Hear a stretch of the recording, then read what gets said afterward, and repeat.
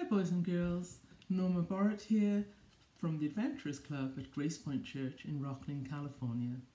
And today we are looking once again at our Sunbeam activity book, and we're on pages 25 and 26. The world of other people.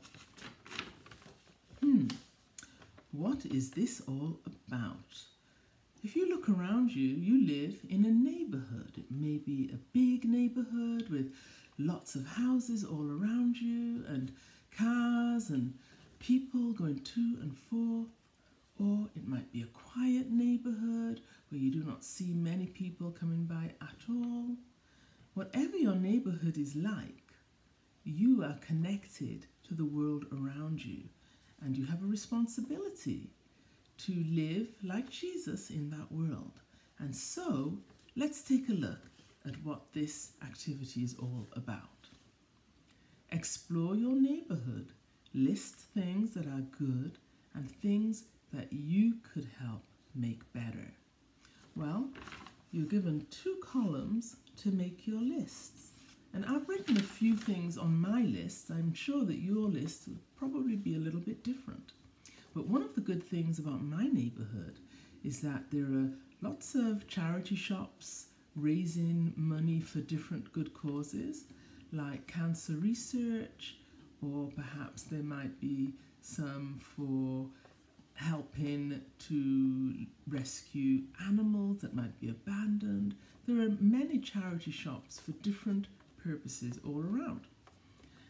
Another good thing about my neighborhood is that there are recycling centers where you can recycle waste paper or plastic or glass bottles. What else? Oh, there's a library in my area. That's a really popular library. And also there's a playground where parents like to take their young children. And there are also wildlife areas all around in this area where I live, in my neighborhood. So what are some of the things I can do to make better? Well, I had a good think about this. It's very difficult to do something all by yourself, but if you look around and you can see what other people are doing, perhaps you could lend them a hand.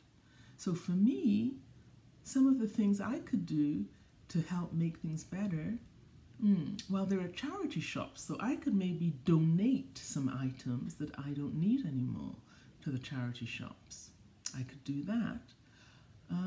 Recycling centers, I can collect recycling for myself or even for my neighbor, and I can take that to the recycling centers to save on litter and on waste. I could do that. What else could I do? Well, there are, I said there's a library, right? Didn't I say that? That's right. I could go to the library and I can help out. Sometimes they need volunteers to read books, to read stories to the children. I could do that. One thing I think that's really important to do in any neighborhood, and that is sharing God's love by treating everybody with respect, by being friendly to everyone, by smiling at people, and spreading a bit more love and a bit more cheer around every neighborhood, because we live in a world where people really need to feel God's love, and they really need to feel that other people do care. On page 26, we have a beautiful picture of a beach scene to colour in, and then we are asked, from your list, choose ways and spend time making your neighborhood better.